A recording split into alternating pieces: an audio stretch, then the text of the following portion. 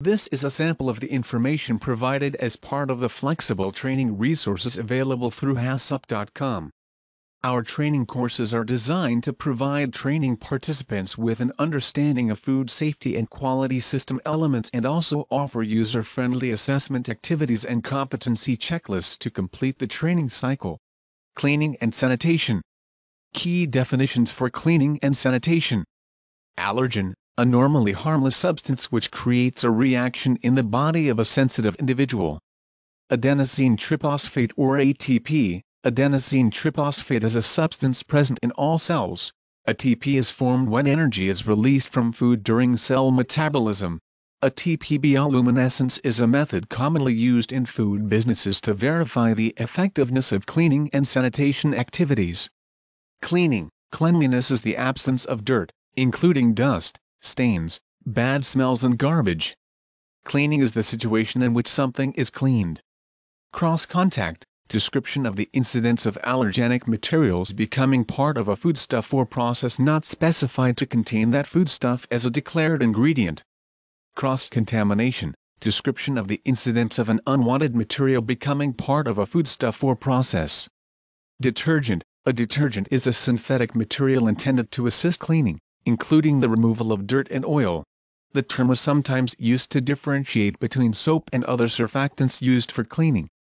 Detritus. Detritus is the remains of organic or inorganic materials that have been destroyed or broken up. pH. From potential of hydrogen. The logarithm of the reciprocal of hydrogen ion concentration in gram atoms per liter. Provides a measure on a scale from 0 to 14 of the acidity or alkalinity of a solution where 7 is neutral and greater than 7 is more alkaline and less than 7 is more acidic. Sanitation. Sanitation is the hygienic means of promoting health through prevention of human contact with, or consumption of physical, microbiological or chemical hazards. The hygienic disposal or recycling of waste. Sanitizer. Sanitizers are antimicrobial agents that are applied to non-living objects to destroy microorganisms, the process of which is also commonly known as disinfection. Wet cleaning. Wet cleaning is the most popular method used within the food industry. Detergents and sanitizers are used as part of wet cleaning procedures. Cleaning and sanitation development. When considering the development, documentation and implementation of cleaning and sanitation within food safety and quality management systems, the following information should be considered to ensure effective outcomes about cleaning and sanitation. Cleaning and sanitation procedures. Cleaning and sanitation duties. Food handlers. Housekeepers and cleaning and sanitation staff. The steps in cleaning and sanitation. About cleaning and sanitation.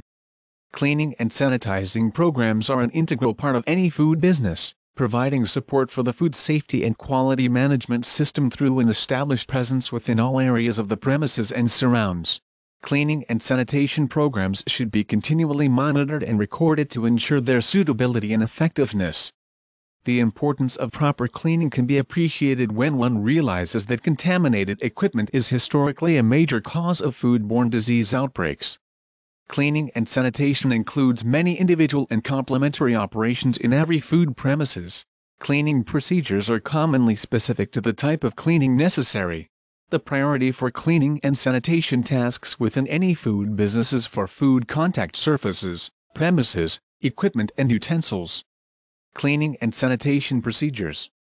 The goals of cleaning and sanitation are to remove microorganisms, remove food and other residues that provide the nutrition for microbiological growth, remove food residues that could be classed as a hazard as food safety or quality foreign matter, if introduced to another food product, including allergens where applicable.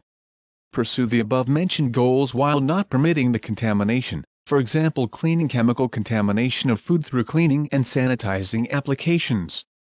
Appropriate cleaning and sanitizing procedures, in their planning and application, will reduce the risk of cross-contamination of product or process. Factors in the ability of cleaning and sanitation applications to reduce cross-contamination include avoiding spraying around unused, uncovered or uncontained food items or processing equipment. Avoiding the application or chemicals around unused, uncovered or uncontained food items or processing equipment. ensuring spills, detritus and waste are removed on a regular scheduled basis. Recording cleaning and sanitation applications and completions. Documented cleaning and sanitation procedures need to be in place to monitor and control related issues. This documentation must outline the boundaries that need to be addressed in ensuring safe and quality food production. Cleaning and sanitation procedures need to be developed, documented and implemented for all areas of consequence to food safety and quality. Where written cleaning schedules and procedures are used, they should specify areas and items to be cleaned and sanitized. Responsibility for particular cleaning and sanitation tasks. Method and frequency of cleaning and sanitation. Cleaning and sanitation chemicals to be used and their dilution ratio. Cleaning and sanitation utensils to be used. Cleaning and sanitation monitoring arrangements. Where appropriate, cleaning and sanitation programs should be formatted in consultation with relevant specialist expert advisors, including your cleaning and sanitation chemical suppliers where applicable. Cleaning and sanitation duties. There is a number of cleaning and sanitation related tasks which need to be delegated to specific staff within any food business operation. The following gives an indication for consideration of cleaning and sanitizing tasks within a food business. Food handlers. All food handlers may be responsible for the day-to-day cleanliness of the food processing areas in which they work. They may also be responsible for the communication with the housekeeping department whenever specific cleaning is required or urgent issues arise. Food handler cleaning and sanitation duties may include cleaning and sanitizing food contact surfaces during, throughout and at the end of production periods. Cleaning and sanitizing of small equipment, storage shelving, non-machine equipment and storage areas in the absence of housekeepers. Cleaning and sanitizing of their own equipment including knives and specialist utensils.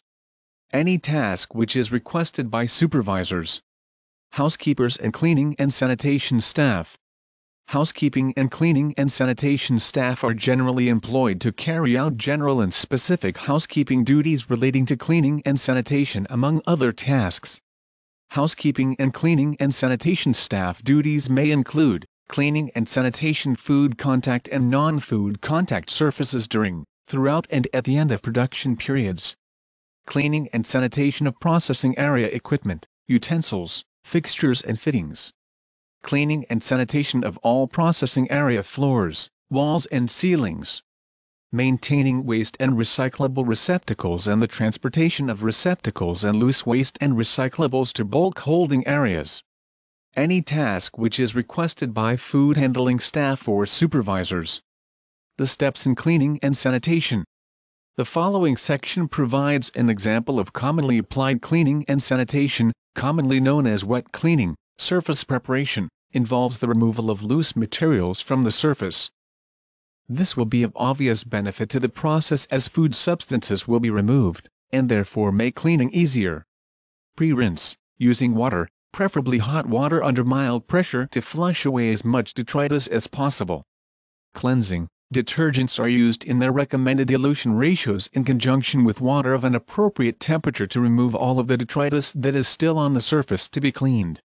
Rinsing, the surfaces are rinsed once again, preferably using hot water under mild pressure to remove any traces of detritus and detergents. If the detergent is not fully removed, it may reduce the effectiveness of the sanitizer in killing microorganisms.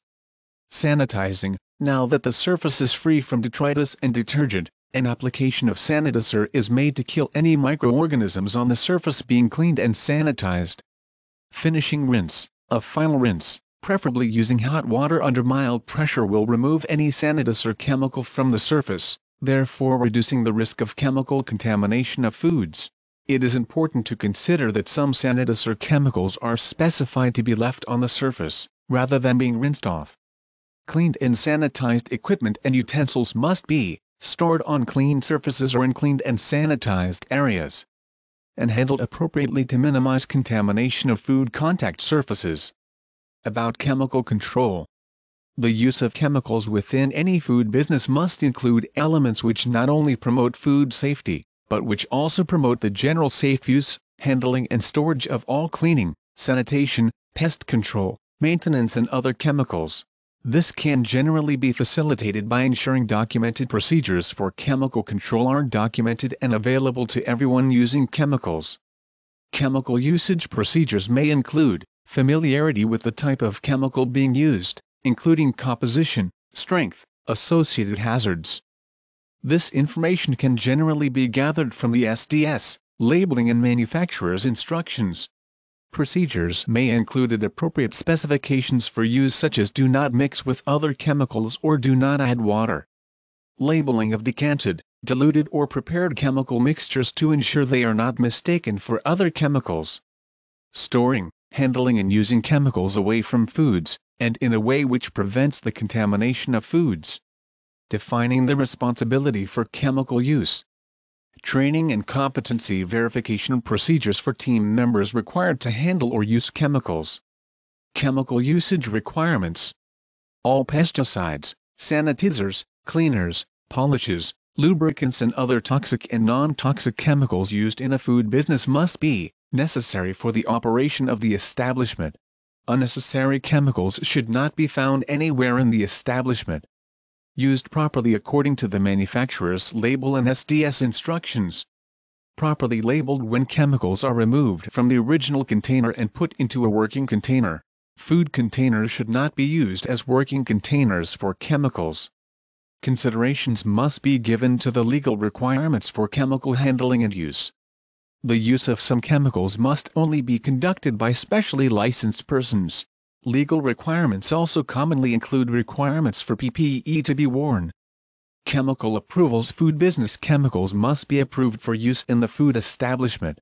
Some products, such as food-grade lubricants, may contain statements by the manufacturer as being approved for use within the food industry or a specific industry sector.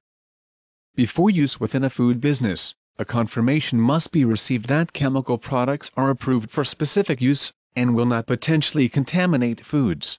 It is important to consider that chemicals such as restricted-use pesticides can only be used by a certified pest control operator. Regulatory approvals may also be required for the use of some chemicals within food businesses. There are many different types of cleaning and sanitation chemicals available for use within the food industry. Detergents. Detergents are used to remove dirt particles. They are not designed to kill microorganisms, although their pH levels can affect growth and status. Detergents are chemicals that usually have a surfactant quality, making removal of dirt from surfaces easier. The most appropriate time to clean surfaces with detergents in solution or as recommended is immediately after use, removing food particles before they become hardened and more difficult to remove, and facilitate microorganisms' growth. Did you know that HACCP.com includes resources that allow you to create, manage and implement GFSI and HACCP-based food safety and quality programs? Improve your food safety and quality skills and knowledge? Train and develop your team to create better food safety and quality outcomes? Find suppliers and service providers to partner with your business? The information and training resources available through HACCP.com included a variety of formats, such as website content, MP4, MP4 and text, MP3, PDF and slideshow. Are you ready to take the next step in your food compliance journey? Visit HACCP.com today to create your profile and access the full versions of our food safety and quality information packages and much more.